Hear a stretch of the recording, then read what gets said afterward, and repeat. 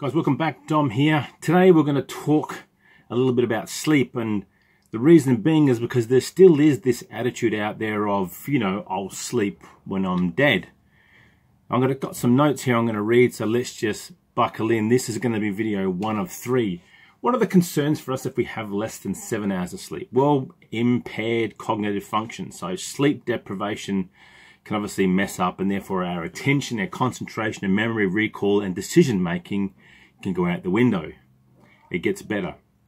Increased risk of chronic conditions. So when we don't have enough sleep, we're therefore at a higher risk of things like obesity, diabetes, cardiovascular diseases, and as we enter winter, a weakened immune system.